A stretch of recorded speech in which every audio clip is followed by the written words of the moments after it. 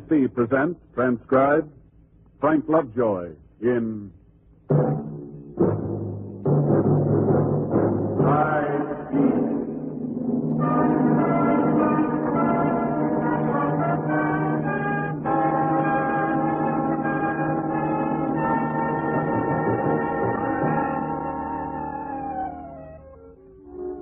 Hi, this is Randy Stone. I cover the night beat for the Chicago Star. There's a certain party around town by the name of Panagen. He slugs out an acid column for Pierce's Gazette based on semi-truth, crumbs of political gossip, and backstage hearsay. All of it liberally spiced with sly comments on female anatomy. His major pitch is what he calls his target of the week, in which some unfortunate citizen gets a 6-day mud bath. As a result, those broken in Panagen's column are beyond count. Well, last week, the color of his ink hit home, and hard. Believe me, friends, it's something of a shock to pick up the opposition paper, only to read that you're a killer.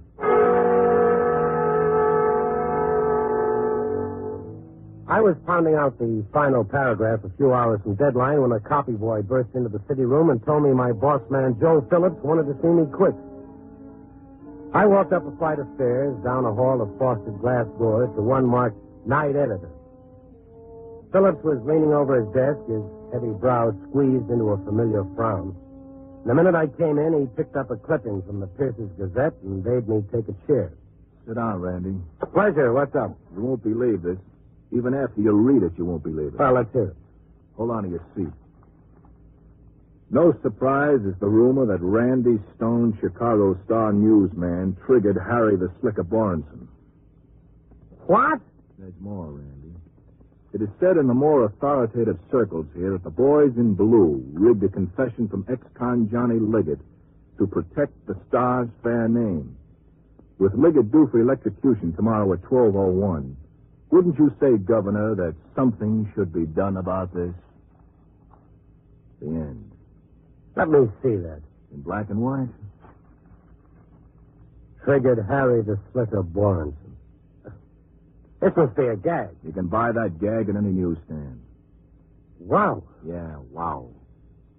I feel like somebody just smacked me in the basket. You look green, all right. Well, what's the answer? Nearest I can figure, Randy, it's that series you did on Borenson about 6 months ago. 4-time loser? That was the title. Oh, no, folks. You got any better ideas? That's your only connection with Borenson? Oh, this thing was picked straight out of the air. Why, I don't know. I never had a run-in with Pierce's Gazette. Of all the 4 million people in the city, why me? Maybe because you work for the Star, the Gazette's stiffest competition. But it's such an obvious lie, Philip. How can they hope to get away with it? Liggett was convicted of Borenson's murder. 1, 2, 3. The jury was out 30 minutes. What about proof? Panagen never let facts stand in his way. Whatever he gets into his head would be good for circulation. That's what he writes. That's why George Pierce keeps him on. He wants to get the Star in a big feud, so Chicago will start talking about it and boost the Gazette up to our level. Well, we're not playing. You mean you're letting this go without a fight, not a word of denial? We can't get sucked into this thing, Randy. Now, wait a minute. This isn't just a personal matter between Panagen and me. The Star is in it neck deep. Look, Randy, I know how you feel, but everything we print, good or bad, means a big plug for Pierce's Gazette. Well, make me a bargain, Phillips. If I dig up the Panagen story with facts, documented, authentic, if I bring you the whole story, will you print it? What kind of story? I don't know. Maybe that Panagen and his big boss, George Pierce, are covering for somebody. I don't know. Yeah, it could be. I wouldn't put it past them. Well, what do you say? Well, if the story's really hot, okay. Thanks. Where are you going? I'm not about to laugh this off, Phillips. Randy, now, look, take it easy. Don't get yourself into trouble. In trouble? Listen, from now on, Panagen's my target of the year. I'm making him a cause. I'll write that disease out of this town if I have to use handbills.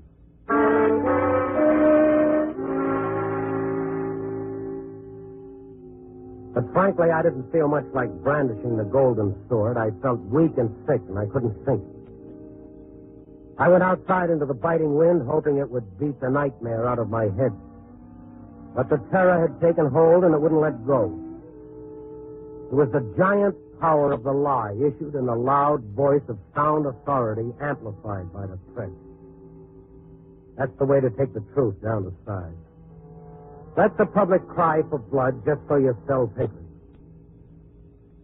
Well, I walked, and all the time a line kept singing its way through me, a line I used to chant to the other 6-year-olds when I was a kid. Sticks and stones can break my bones, but names can never hurt me. That's a kid's line, strictly.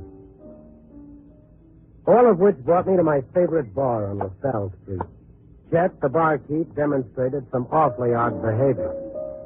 Hi, Chet. Evening, Mr. Stone. What's the matter with you? Nothing the matter. What? What are you staring at? You're not scared. Just gonna wipe the squares. Come on, Chet, boy, out with it. What's the angle here? Something wrong with my patronage? No, of course not, Mr. Stone. I'm not going to shake the cash drawer. That's pretty good. Come on, speak up, friend. What's the beef? Look, Mr. Stone. I want you to know, I don't believe a word of it. The Panagen thief? I told Mike, the other bartender. I told him you didn't even know Borenson. How could you have anything to do with the killing? Well, you were wrong, Chet. I did know him. You did? Yeah. All right. What's the talk? Mr. Stone, you know how it is. People, they read something, they believe what they read. They figure anything's in the paper, it's got to be right, Then Watson and Liggets' confession to Borenson's murder, they figure was cut and dried. Fakes, huh? Yeah, that cheap publicity gag the Gazette has. You see what they do now? They keep Panagen's real identity hidden, see? It's a big secret, see? So that none of the people he talks about get revenge on him. It's freedom of expression. That's what the papers call it. Freedom of expression, yeah. Oh, what am I telling you for? You know the story. But just a tip, Mr. Stone. This thing is pretty hot. You know how people are. They get all upset. They all want to be knights of the round table or something. Look, I'd be kind of careful if I was you. If I was you, I'd go home. You never know with people, Mr. Stone. Oh. Well, I might do that, Chet. After I take care of a little business. What's the tab?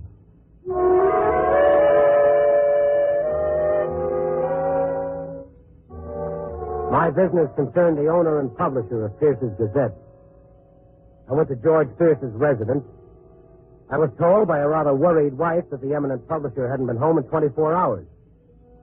He gave me the name of his favorite hangout, which I guess he was too proud to phone, and asked me if I found him, would I please tell him to come home.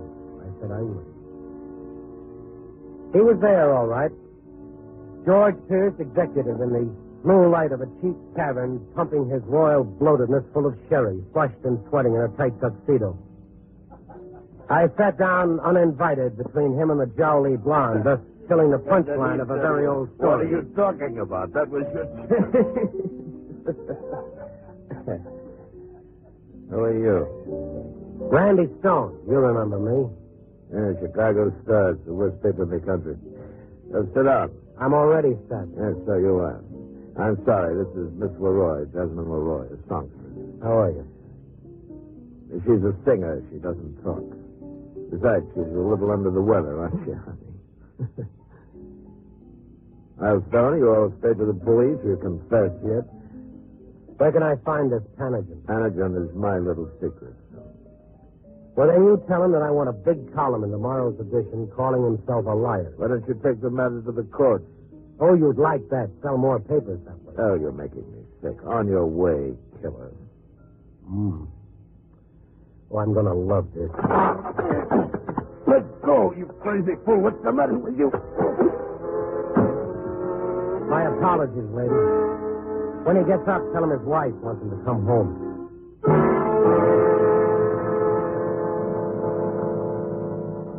I'm no lover of the quick punch, but I'll admit it, I walked out of there feeling singularly better. A solid left for myself and a few thousand other newspapermen who still believe the morning bundle of print was created for facts, honest comment, and the funny. It was almost morning. I went home. I pulled up a chair, propped my feet up on the windowsill, and stared out at Chicago at dawn. A swirl of soft snow circled the black pavement. A kid in corduroy knickers went by, bucking the wind, a bunch of papers under his arm. Peddling what? The news of the world or another pack of lies? I was so lost in the question I hardly noticed the shadow move over the carpet. The saccharine fumes of cheap cologne. Then she came into the light. White cheeks spotted with rouge, penciled eyebrows, too young for the makeup. But the gun in her fist was steady. You could tell the feel of it wasn't new to her. Yes, she was an old hand. How long have you been here? I thought you'd never get back. I work nights. You know me? Pauline Liggets. I didn't think you'd remember. The time I interviewed you and your husband. You asked me all kinds of questions. About what kind of a life did we live? I said we lived a nice kind of life before Johnny. He's going to die tomorrow. You know that, don't you? I know. You know he was framed, don't you? That wasn't the jury's opinion. If any kind of evidence the police want, they can cook it up like that. Including the bullet in Borenson's brain? Don't move. Yeah. Bullets. Anything. They can cook it up. About the confession, they cooked that up, too? They tortured him to get that confession. He has marks on his arms, on his back. Who told you all this? I saw the marks. You think the police put them there? Who else would do a thing like that? The police didn't have to, Pauline. The evidence was all there. If there were marks, he put them there himself. For sympathy. I knew that's what you'd say. I knew it. I expected exactly that. So Johnny Liggett was framed. Because he's got a record. The police hate him. How did he get a record? 5 years he served at Joliet. You know why? He went to prison to help his brother. His brother stole a lot of money, and Johnny went to prison so his brother wouldn't have to. That's touching. And the 2 years in Leavenworth. Johnny served that for his brother, too? Listen, once they start framing you, just like Johnny says, you're the patsy from there on in. They always put the finger on you. You haven't got a chance. Why didn't you tell the governor about all this reserve honesty? The lawyer's taking care of all that. Mm-hmm. Now, what's the gun for? I went down to the jail and I saw him. I asked him, I said, Johnny, now you tell me the truth. Did you do it, Johnny? And he looked at me and he said, no, Pauline, I swear to you, he said, I never done a thing like that. It's like everything else, he said, a frame. Pauline, use your head. Why would I kill Borenson? I don't know why you killed him. How should I know? Maybe over some kind of deal you had with him, money maybe, or a girl maybe. But this Mr. Pierce, and this guy Panagen that writes for him, they're for the little guy, always for the little guy like Johnny. You want to believe that story awful bad, don't you, Pauline? It's true. The whole thing is true. Sure, it bucks the evidence. All the logic. But it's true. Yeah, I'll bet it looks real fine all printed up. When they put it up in black and white and charge people money to read it, it sounds like a lot of truth, doesn't it? Like the state's attorney. You talk good, Mr. Stone. Johnny's going to die tomorrow night. An awful lot of me is going to die with him. But you aren't going to have a chance to sit back and laugh. At 12:01, they killed Johnny. At 12:01, I kill you.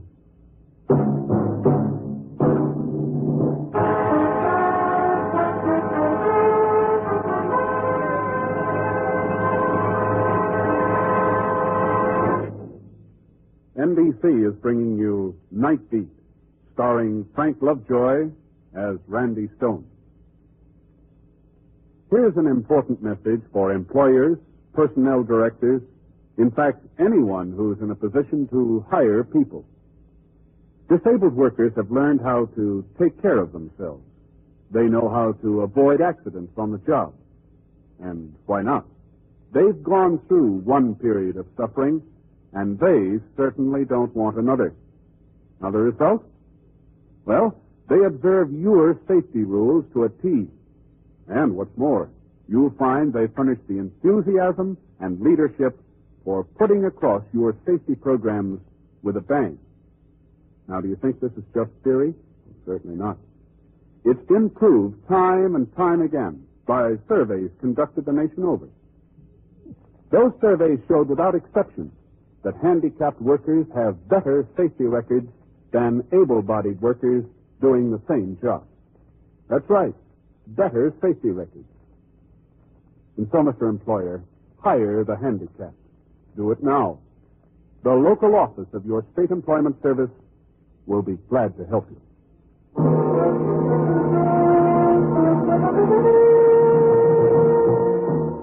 And now, back to Night Beat and Randy Stone. At 12:01, Johnny Liggett would die in the electric chair. At 12:01, according to his wife's schedule, I'd join her husband in bed. The clock. Her gun. 11:30 p.m. 31 minutes to Johnny Liggett's death. And mine. Pauline's face was set, her jaw tight. All I could see was hate. What time is it?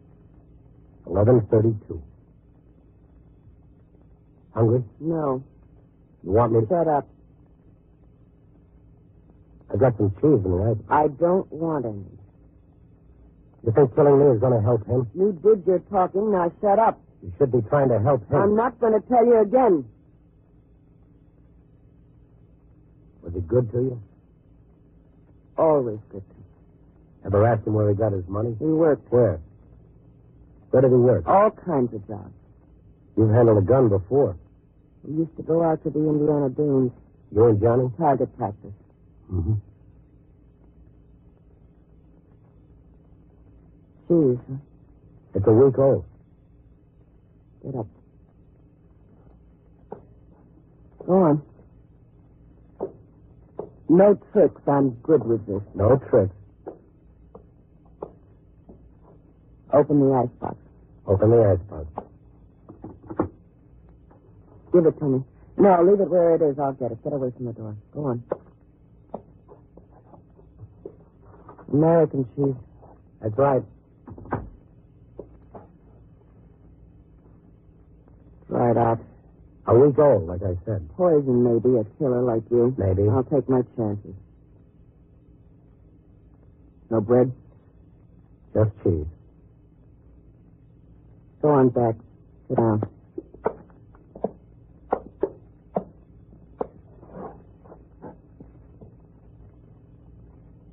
What time is it? 11:33. And a half. Goes slow, doesn't it? Mm-hmm. Slow. Yeah. But it keeps going. And you're going to look at that clock every minute and tell me what time it is. Just like Johnny, watching the clock. Maybe he's just playing cards. Hey, what's it like? What like? Does it hurt? Well, nobody knows. Maybe they never feel a thing. Maybe there's one split second when they... Nobody knows. They shave their head. Yeah. Will they do that to Johnny? Mind if we drop the subject? I want you to live through the whole thing like he did. You ever been to an electrocution? I've been to one, yes. You know about it, then. I know all about it. You're sick, Pauline. Listen, you've said everything you're going to say. You talked yourself blue all morning, all afternoon. Now shut up. Just shut up. You want to do the same thing to you they're going to do to Johnny. Listen now. You? You asked me that. Shut up.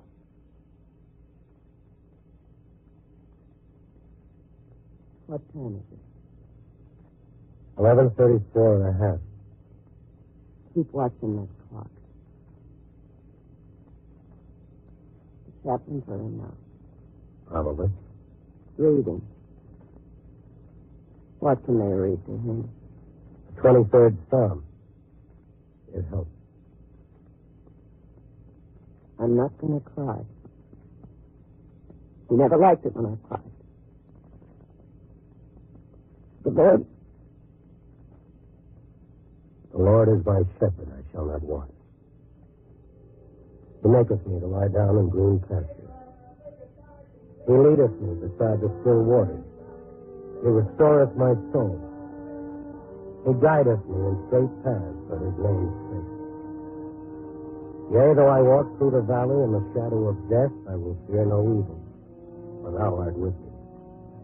Thy rod and thy staff, they comfort me.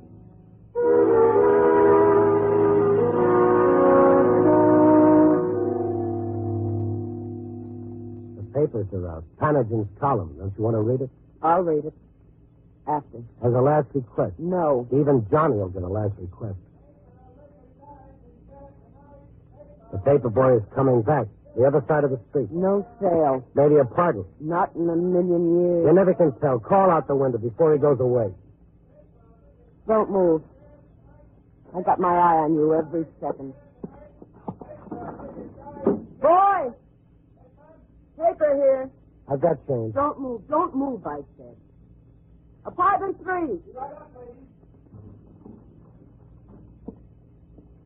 One word. One word and I'll do it. When he comes to the door, you just sit there, because I don't care, Mr. Stone. It's nothing to me what happens. If he sees me do it or if he doesn't. You're shaking. What time is it? 11:37. 11:37. You think you're the perfect woman, don't you, Pauline? What? A guy sheds all his sins just because you love him. He's not perfect, but he's not a killer. Grow up, Pauline. Your husband took a gun and shot a man. You were at the trial. I heard all the lies, mister. Now shut up. Johnny was an innocent man. Present tense, Pauline. He's still alive. That's right. He's still alive. Not a word. Paper man? Here you are. Let's see what Panagen has to say. I like to read my own publicity. I'll do the reading. Hannigan's notebook. Let's hear it. I can read and watch you, too. Read it. A few hours from now, Johnny Liggets, convicted of the murder of Harold Borenson 2 months ago, will die in the electric chair on California Avenue. Go on. I visited the condemned man in his cell today. He told me he wants everyone to know he did not kill Harold Borenson. I am an innocent man. He said he holds no grudge against the man who did the killing. He'll be punished, Liggett said, but I forgive him. Is that all Panagen has to say? Liggett asked me to take care of his wife, Pauline. I haven't been a good husband to her. I wish I told her about the other women a long time ago. Other woman. Last minute confession. Another woman. It's a lie. It's a dirty lie. Panagen? Panagen never lies, Pauline. Johnny always said to me there never was anybody but you, Pauline. He always said that. You better make up your mind, Pauline. What? If Panagen's a liar. Other woman. If Johnny went with another woman, Panagen's telling the truth. If he didn't, Panagen's a liar. He's a liar. If he's a liar, Pauline, then he lied about a lot He's of a things. liar. Johnny wouldn't do that to me. Give me the gun, No, Pauline. stay away. Stay away from me. Don't you come near me. Stay away. Listen to me, Don't you Pauline. talk to me. I don't want you talking to me. The whole city knows about it now. The city knows all about the way he cheated on you. They're sorry for you. They're all saying, isn't it a shame she has to find out just before her husband dies in the electric chair that he was cheating on her all the time. Just because somebody printed a lie. He loved me. Johnny loved me. You're right, Pauline. He loved you very much. He couldn't do a thing like that when he loved me so much. Sure, he loved you that much. And a man who loved you that much couldn't do that to He you. couldn't have been seeing another woman. It's a dirty lie. Everything's a lie, Pauline. Everything they said. They lied about both of us. Now, give me that gun. You come with me. Where are you going? You come with me. Now, wait a minute. Liars! They make me so ashamed. Dirty liars.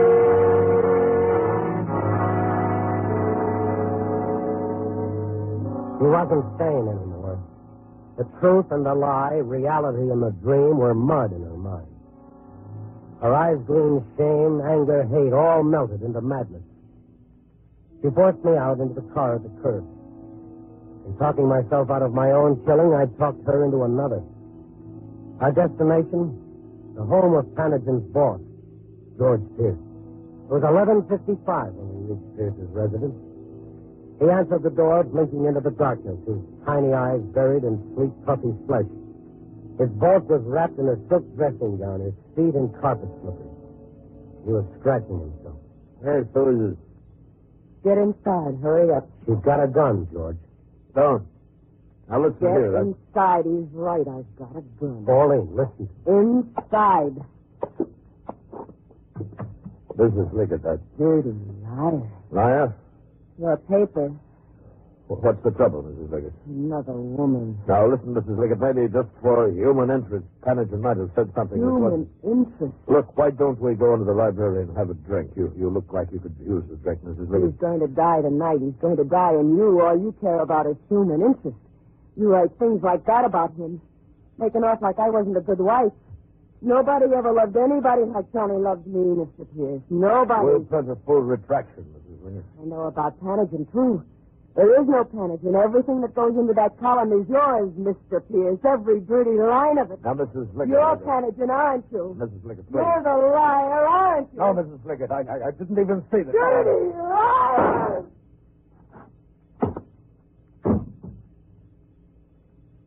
You better give me that. Okay, Pauline, he's dead. You got what you came for. What time is it? 12 o'clock.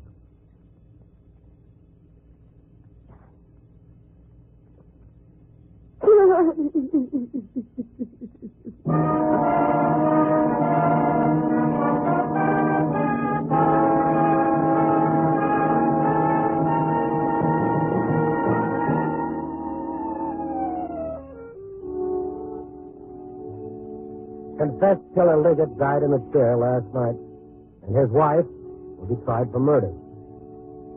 Her attorneys will plead that she didn't know right from wrong or true from false. I wouldn't be surprised if the court went along with them. But by the same token, did you pass the test? How good are you at telling the lie from the truth? Does the truth vary according to your personal convenience? Black one day, white the next? The next time you read anything, ask yourself, I have the right to doubt. Am I using it? Because it's too dangerous living in a world of misinformed people. There's a reason why the lie is the tyrant's favorite death weapon. It's killed more people since the world began than all the armies and the automobiles put together. Copy, boy.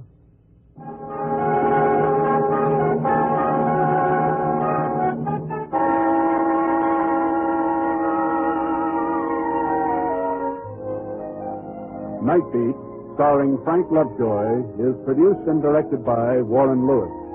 Tonight's transcribed story was written by David Ellis, with music by Robert Armbruster. The part of Pauline was played by Joan Banks. Others featured were Bill Conrad, Peter Leeds, and Lou Krugman.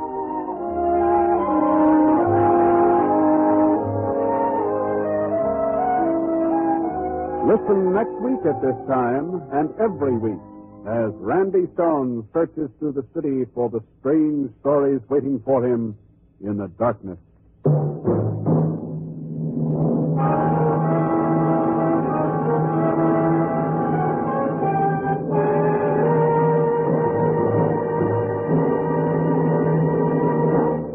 Night Beat came to you from Hollywood.